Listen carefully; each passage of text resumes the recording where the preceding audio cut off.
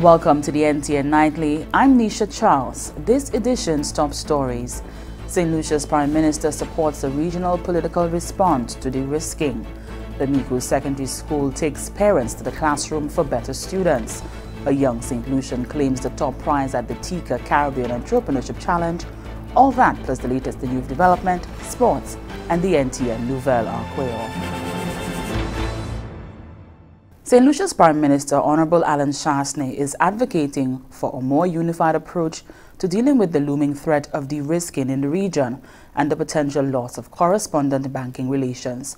Prime Minister Chasney spoke on the issue at the recent sitting of the OECS Assembly in Antigua, Barbuda. Here's NTN Nouvelle.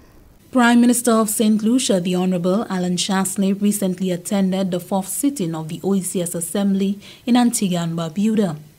At the sitting, the heads of OECS strive to address the daunting challenge faced by financial institutions in the Caribbean in recent years. That is the growing trend being adopted by large global banks that serve as correspondent banks to local financial institutions to severely limit or terminate their correspondent banking relationships with these local or regional banks. This practice is considered a form of de-risking, whereby business relationships with clients or categories of clients considered high risk are restricted or terminated. Prime Minister Chasney highlighting the relationship between de-risking in the region, the potential loss of correspondent banking relation, and the issue of blacklisting by the European Union, indicated that the OECS and CARICOM heads must embody a collective approach when seeking to address such matters.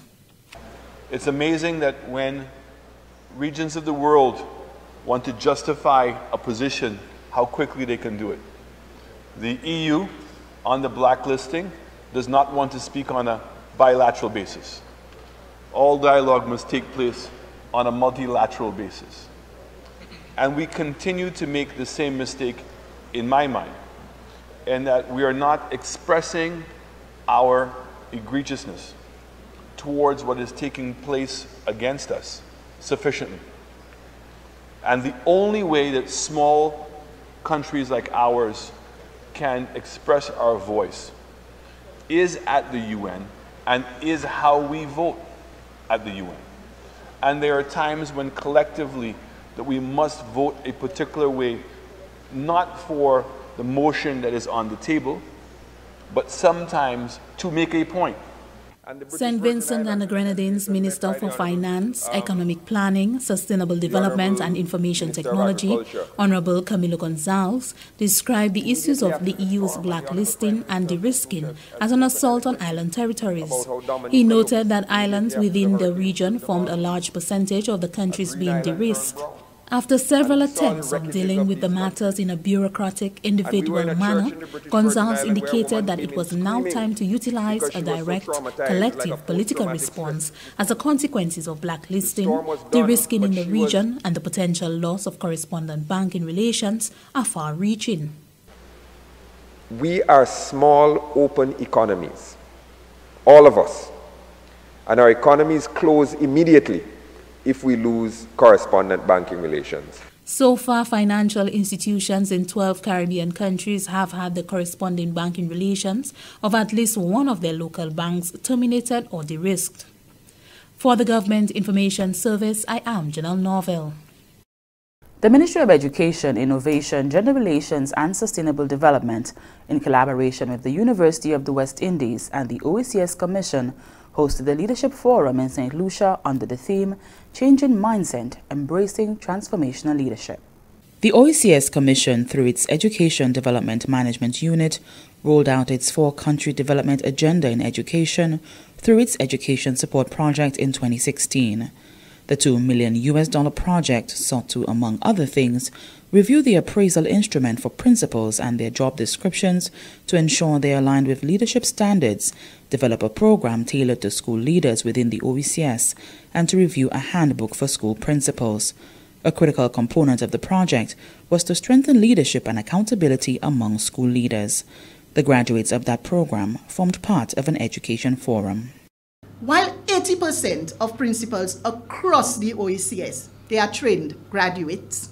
This means they've earned a first degree at a bare minimum. Most of them do not or do not have or are not certified in leadership and accountability. And so we sought to better strengthen that cadre of persons. And so today, this activity is the culminating activity for this component or this activity under the project. Representing the Ministry of Education at the Leadership Forum was the Deputy Permanent Secretary in the Ministry of Education, Innovation, Gender Relations and Sustainable Development, Kendall Kodra. Today, our education system has made great leaps towards one of the essential imperatives for ensuring a quality education system, which is the retooling and reskilling of our leaders in the system. And we all know it has been said over and over again that the quality of an education system depends on the quality of our leaders and teachers. And over the past years, tremendous efforts have been placed in initiating projects, developing concepts, but today, one of these components has come to fruition. Delivering the feature address was former Chief Education Officer Fortuna Anthony, who spoke on the importance of transformational leaders. Today I ask you, are you in the mindset mode to change? Are you prepared to be the visionary who values others and therefore see yourself as being the fertilizer which helps your plants to flourish? Or are you the hoarder who is so afraid that the knowledge gained, that it will all remain with you because you do not wish somebody else to achieve it? Knowledge that is not shared is a waste of time.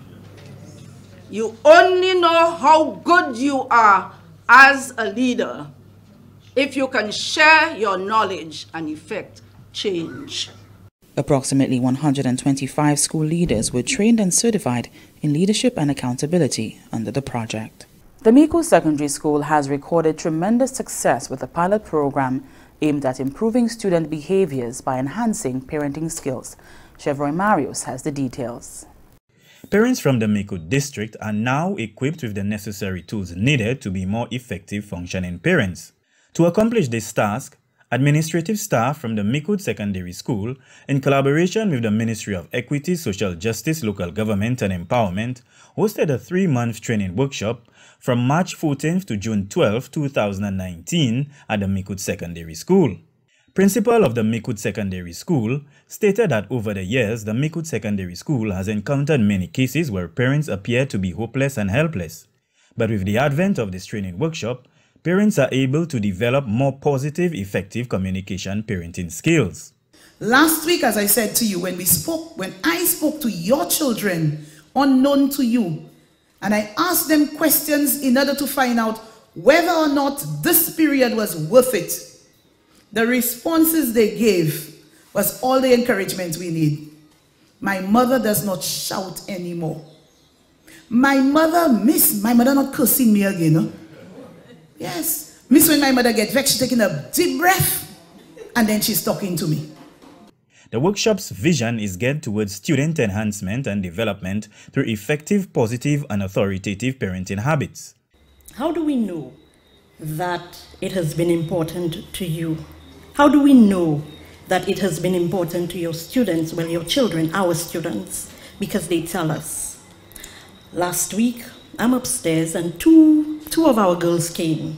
So just casually, I said, how did you think last night's session was? Remember last night we were here with the children? One looked at me and said, Miss, don't stop that program. I said, what? What do you mean? Miss, don't stop it. Miss, my father just hugging me, miss, all the time. Participants also emphasized the need for the program to be continued. I spend most of my time looking at my mother's children. But being here make me learn a lot of different things which I did not know how to be a parent. So I am proud to be here, and then Miss, I want to ask, when will the second one be started?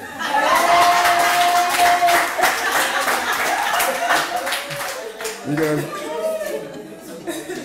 it makes me feel like when I meet somebody, when somebody's speaking to me, because I always have an anger, but being here, it changed the anger.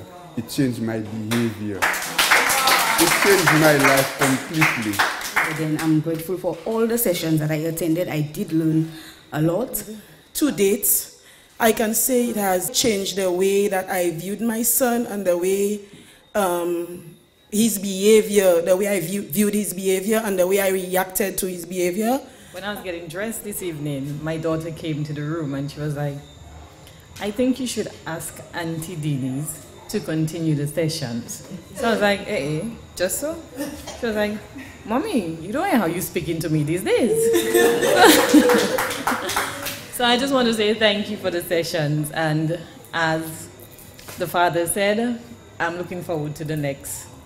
I think we should also encourage our teachers to take some of those sessions, just so that the home, the school, and the community is working together in changing our children.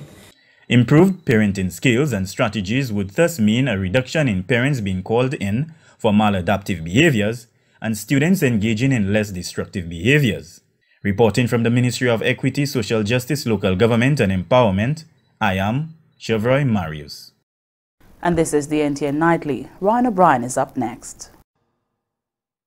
Hey Dante, what are you up to? I am just reading about Jeff. Jeff? Who is Jeff? Is he one of your friends? You can say that. Jeff is one of our friends. Jeff stands for Global Environment Facility. Ah, it's an acronym. What does Jeff do? Jeff is the largest funder of projects to improve the global environment. 182 member governments make up Jeff. Oh, really? Do you know that Saint Lucia has benefited from Jeff since 1991 to today? Whoa, tell me more. Yes, many national projects were funded by Jeff. Projects involving biodiversity, climate change, international waters, land degradation, the ozone layer, and chemicals. Boy, how do you know all these big terms? 'Cause I have a smart daddy. The Global Environment Facility, investing in our planet, nation, and our community. Welcome back.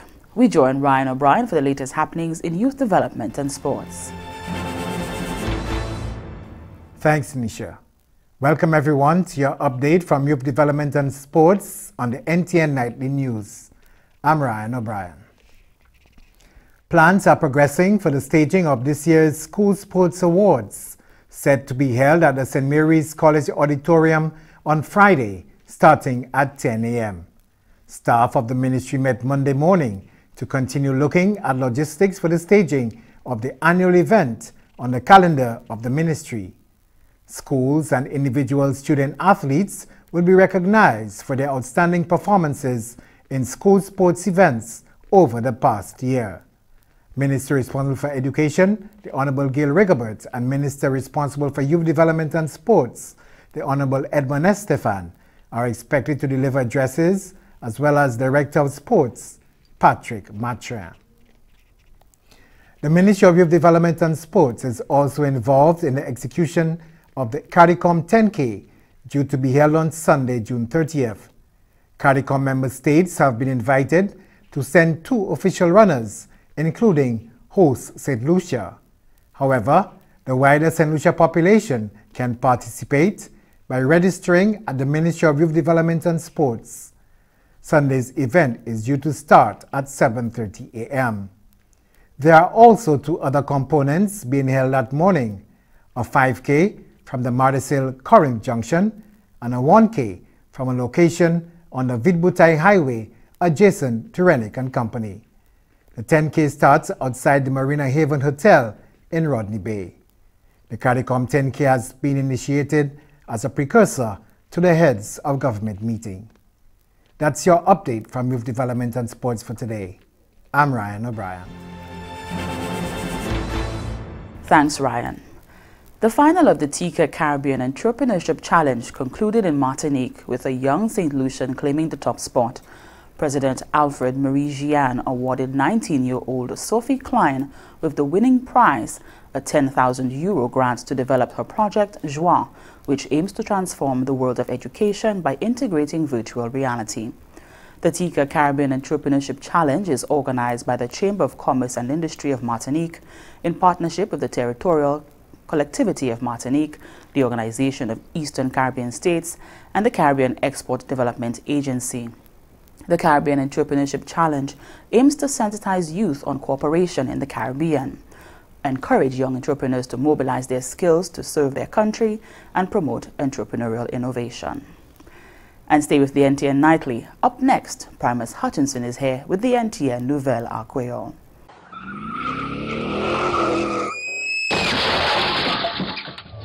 Yes, Saint Lucia, this is your boy Mark 11 telling all the drivers on the road. Be careful on the roads today and always roll with a designated driver. If you're the driver, drink responsibly. Go and come back home safely. Out.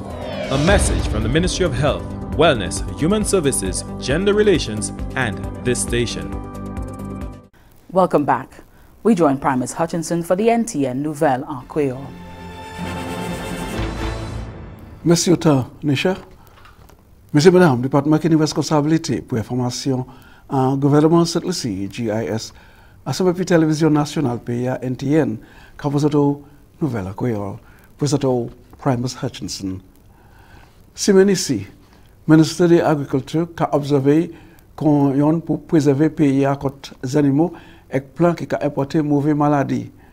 Quarantine Awareness Week, ça c'est mot ça là, vraiment dit, c'est côté cette liste qui a mis à sauvegarde contre plein d'animaux pour pas entrer un pays tout le temps les autorités pour assurer qu'ils s'en sauvent contre ces maladies ça là. Ministre de l'Agriculture, honorable Ezekiel Joseph déclaré que pièce monde et bien organisation qui a voulu porter les animaux et bien plan à cette liste qui a pour trouver permission du département de recherche et aussi division qui a une responsabilité pour affaires animaux au ministère de l'Agriculture avant sa fête. Selon honorable Joseph, en temps passé, cette liste a souffert en lot en cause des plans et aussi des animaux qui ont apporté mauvaise maladie en pays. Le ministre agricole l'a dit que ça a affecté la production et aussi valeur manger nous en pays cette liste. Le ministre a avoué qu'il a toujours consulté et puis l'autre organisation pays pour essayer de régler et corriger la situation.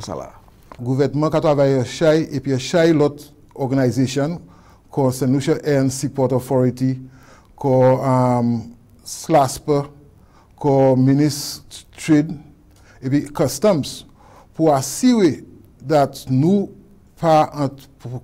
pas quitter ces qualités peste là et puis qualité disease là qui a affecté la production agricole de cette liste pour entrer. Moi je veux dire comme ministre agricole, on behalf of ces départements ça, merci à pour toutes ces gens qui ont nous qualité support. But nous also voulons courir sur cette liste quand nous avons observé ces men ça pour yo ça éduquer koyo et puis pour yo ça comprendre qui manière yo ça porter ces produits ça entrer cette liste. Et puis, si vous pas fait une manière, nous avons advise you qui manière ça affecté agricole cette liste. Parce que nous tous savons que agricole est important pour cette liste. Et puis, agricole, c'est une économique activité qui a impact our rural community et puis qui a impact l'économie cette liste. Ministre Joseph a fait un grand appel pour cette liste suivre avec ça pour protéger l'industrie agricole pays. Quand le Parlement récemment passé un morceau de législation qui nous peut faire et puis compagnie qui est engagée dans le business international pour régler à d'une façon côté commencer le 1er janvier 2019 n'importe chef bureau d'une compagnie pas qu'à trouver traitement des performances encore. Ça veut dire qu'il y a trouver taxe en bas loi taxe pays.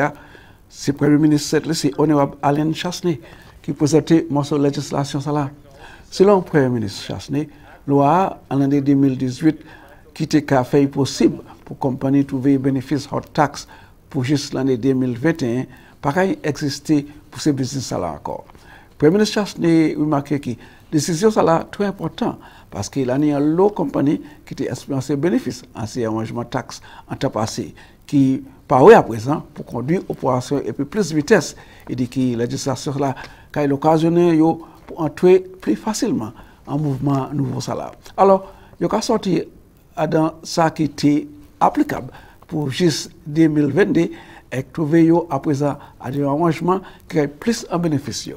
Selon le Premier ministre Chasney, ces compagnies là qui est capable après ça pour payer taxes quand une compagnie celle-ci et trouver l'autre bénéfice taxe qui est en place pour business international.